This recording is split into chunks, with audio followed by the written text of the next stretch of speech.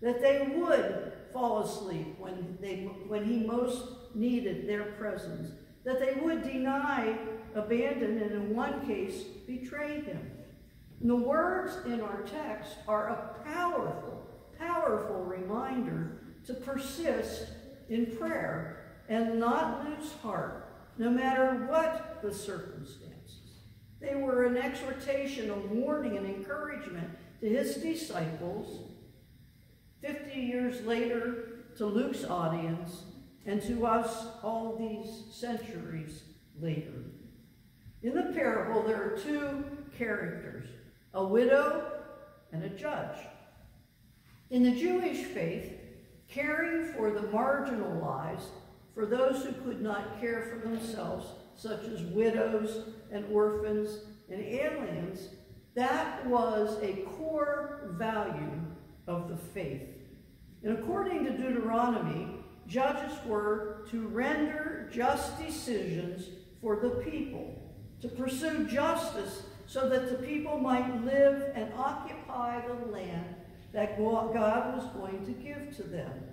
Justice for the marginalized was and still is a big part of God's plan. Well, in our text this morning, we find a judge who isn't just. He doesn't fear God, and he doesn't respect the people he was called to care for. What a horrible, awful judge. May I never come before one of them in a court of law. And we have a powerless widow, quite possibly being treated unfairly by a lender, who shamelessly and persistently and boldly advocates to the judge for justice. Listen to how the Message translation puts this. He never gave her the time of day. But this went on and on. And as this happened, he said to himself, I care nothing what God thinks. I care even less about what people think. But because this widow won't quit badgering me, I'd better do something and see that she gets justice.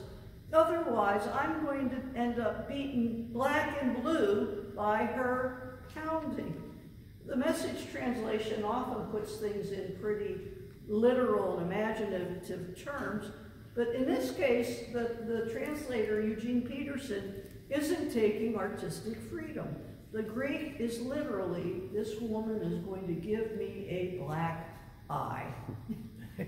Imagine a little powerless, older, I imagine her kind of decrepit widow, no power whatsoever. And the judge thinking, if I don't give in to her, I'm going to get a black eye. So Jesus says this, do you hear what that judge, corrupt as he is saying?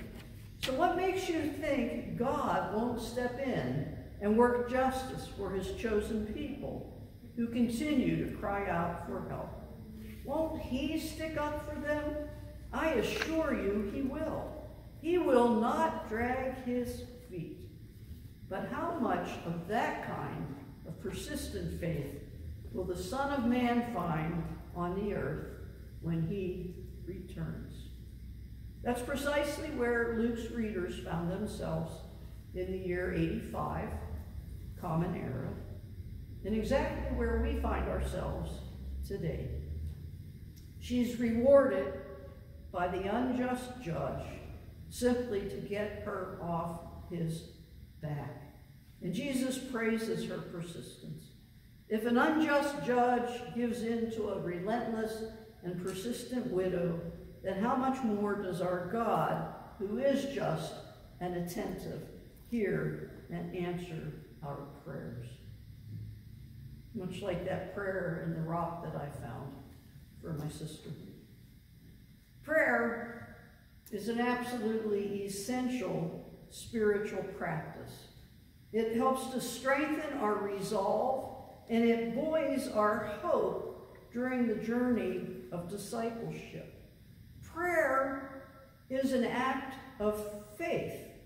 Dorothy Saleh, a German theologian who followed in the footsteps of Dietrich Bonhoeffer, wrote this, Prayer does not lead to a new vision of God, but a different relationship to the world, one that has borrowed the eyes of God.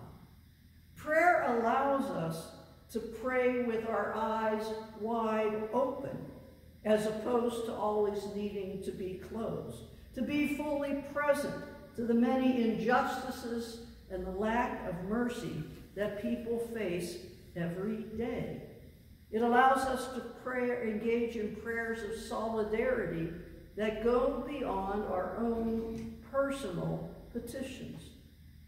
Rabbi, I have a typo here, and my word got corrected, rabbit. Rabbit, Joshua Herschel, I apologize, Rabbi, said, I felt like my legs were praying when I participated in the 1965 Civil Rights March from Selma to Montgomery. Prayer itself can literally embody action. One of the complaints that non-Christians and Christians who are tired of simply kind of, trite answers are upset about is that we will say, we'll send our thoughts and our prayers, when there's another gun shooting, or when there's a war, or when there's a hurricane that strikes. Thoughts and prayers are one thing, but prayer must be so much more. Not a once and a done deal, but an ongoing action. The widow doesn't give up. In our ever-present God, who hears the cries of the weary, authentic prayer is and becomes faith in action. It is a constant believing and working for a more just and a more humane and a more merciful world that reflects God's own mercy and justice. Karl Barth said this, we must pray with the newspaper in one hand and the Bible in the other. St. Augustine wrote, pray as though everything depended on God, and work as though everything depended on you. Jesus' depiction of the widow is a God-endorsed invitation to engage in the relentless pursuit of justice and mercy with our prayers and with our actions. Jesus asks at the end of the passage, when the Son of Man returns, will he find faithfulness on the earth? Those words have challenged and inspired Luke's readers 50 years after Jesus, who were facing hardship. How much more challenge and inspiration do we need nearly 2,000 years later? Prayer is communion with God. Prayer is listening and being with God and asking. Prayer is a participant sport, not a passive sitting in the bleachers kind of a thing. It is an act of persistent faith that unites us heart, soul, body, and strength with God as we love others and God as God loves us in the world. When we persist, justice and mercy win. In the end, we know who the victor is. The victor is God. The people of the COLA class who installed this window, some of them didn't survive to see what was going to happen after World War II. And yet, this church continues to be a place of faith and a place of prayer and a place where we put our prayers in action for the needs of the community around us, for the people who need justice, those who can't afford a home to live in, for the people who need clothing. And so we have the Woodstock clothes I'm going to call it a pantry, and I'm going to be wrong. The clothes closet. It's collecting food and giving it to the Woodstock food pantry so that people have food. And prayer is also what we do in this congregation when we care for one another, when we greet each other and are sincerely concerned about each other's life, when we live in community, praying and supporting each other and our world every single day. We have been here, well, we haven't, but this church, this body of Christ has been here for 274 years. Let us pray and act our way into 275. May it be so. Amen.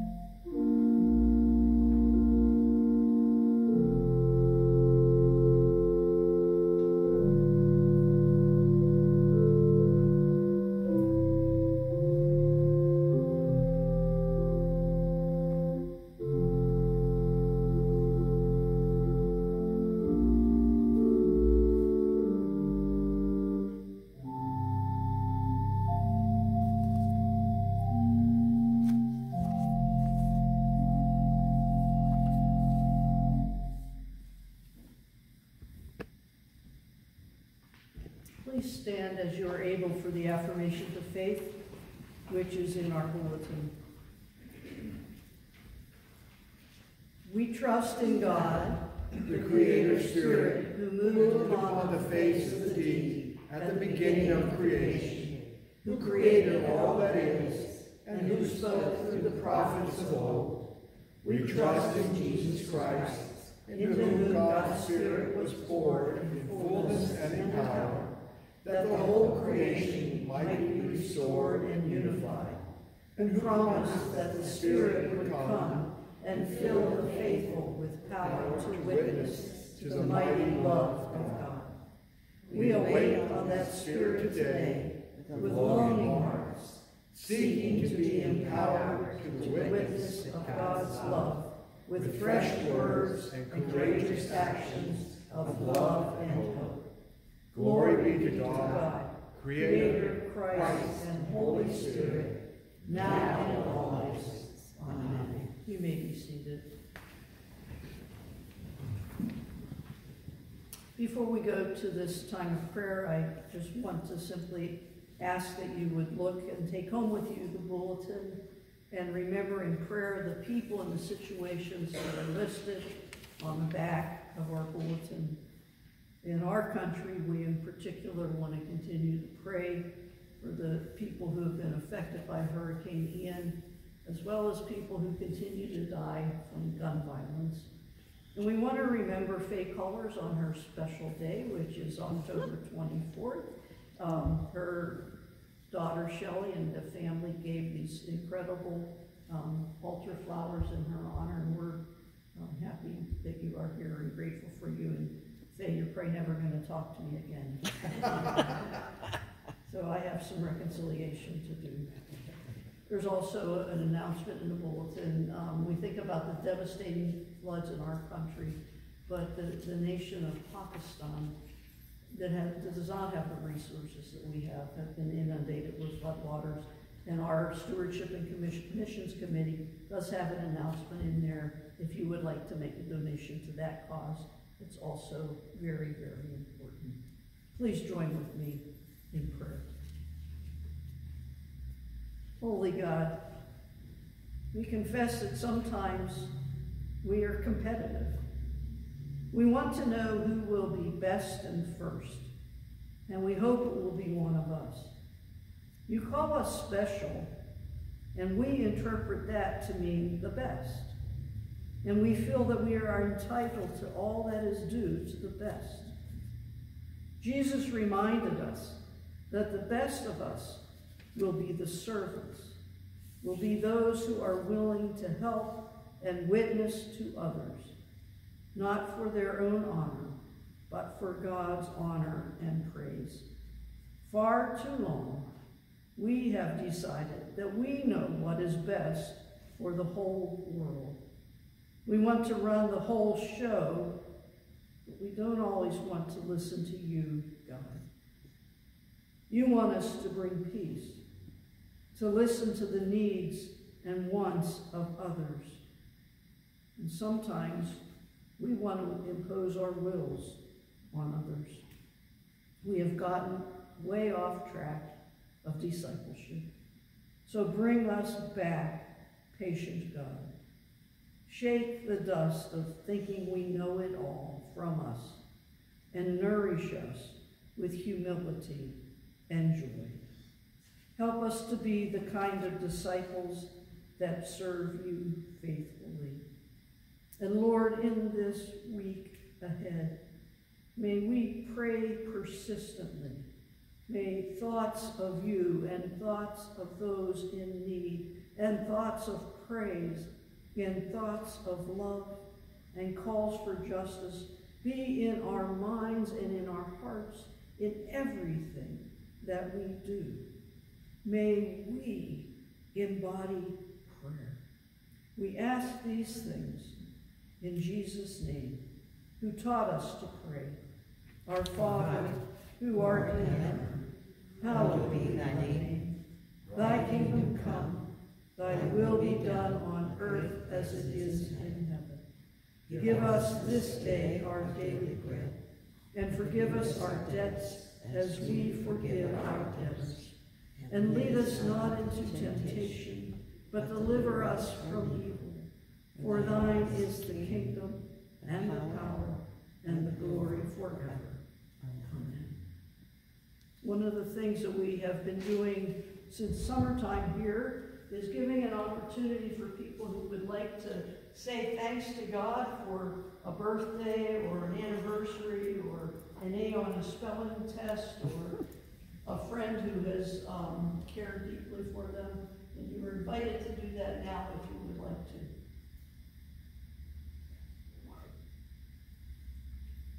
And if not, then we will continue with the doxology for our offering. Please stand as we sing together.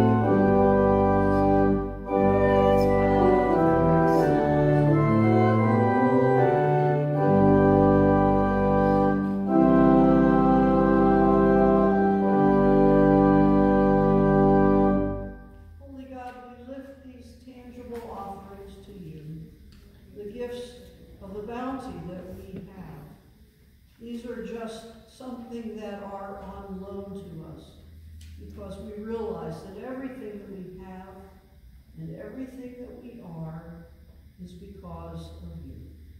And so we offer these to you, asking that you would use them and that you would use us to bring about your justice and your love in this community and to spread it to the world. We pray this with thanksgiving in your name, Lord Jesus. Amen. And as a reminder of prayer, our closing hymn is number 478. Number 478, Sweet Hour of Prayer.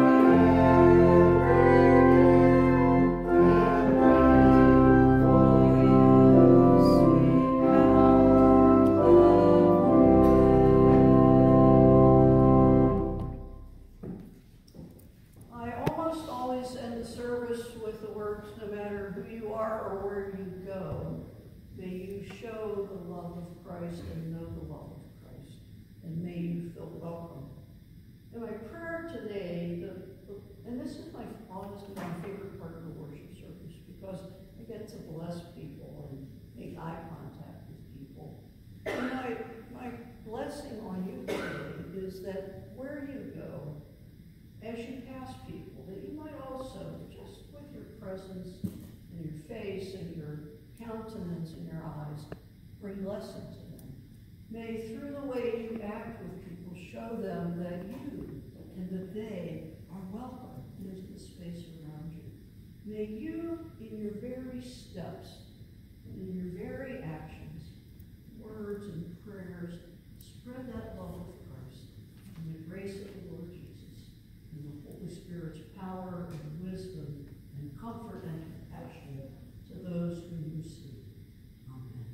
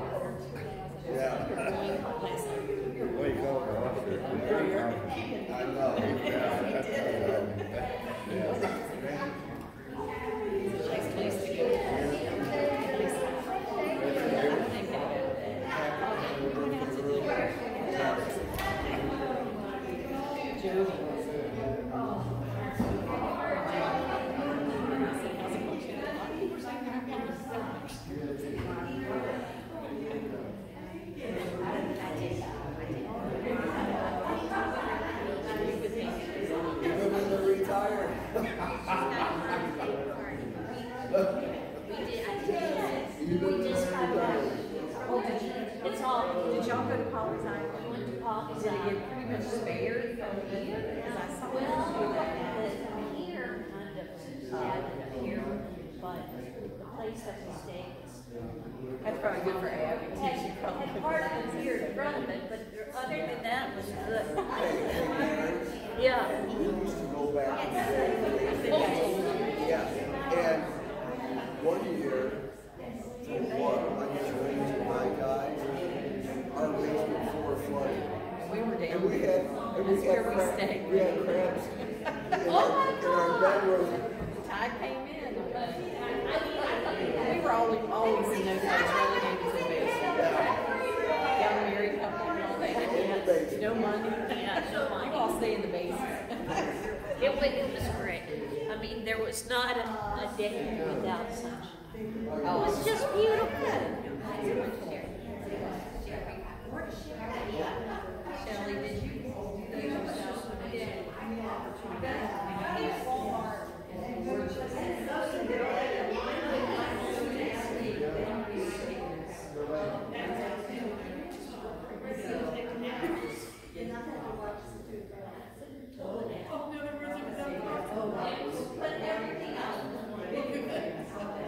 I'll put through it. Usually we have to put newspaper on it.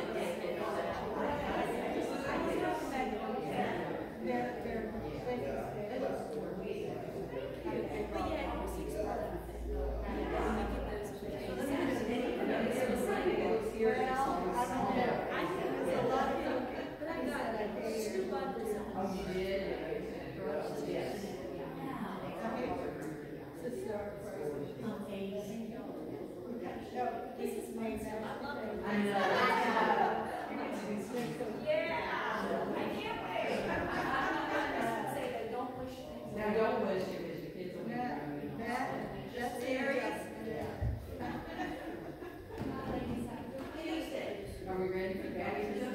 Yes, I am more people than I can here. Should we roll call? That's actually a good question, and I would suggest that you talk to Becky. I think I will. How are you? Did you You know, like it's a 6-hour difference, so, you know, yeah, but not too bad. I did pretty well. I don't know, I'm a week behind, so I didn't expect. Yeah, because. Oh, you didn't think she'd be here? No, so then I was Well, all right. they got in like at 7 the night before Ross. No, we got into the group. Oh, he's crazy. For their, you know, right? And Joe was like, Ross was there. Well, you know what, like, you know, we woke up at like 5:30 because that was 11:30. You know, it was like noon Yeah, that's where you're at there, you know, so. Yeah. He was telling about the special needs group that got off the bus. Where, yeah, me? You'll read about it in meditation. That's what he said. Yeah, it was, yeah, it was like, it made my Camino. I mean, there were so many things that happened, but we were like within 5 kilometers of the end, and there was a whole busload of people, able and disabled. And there was this one guy who had severe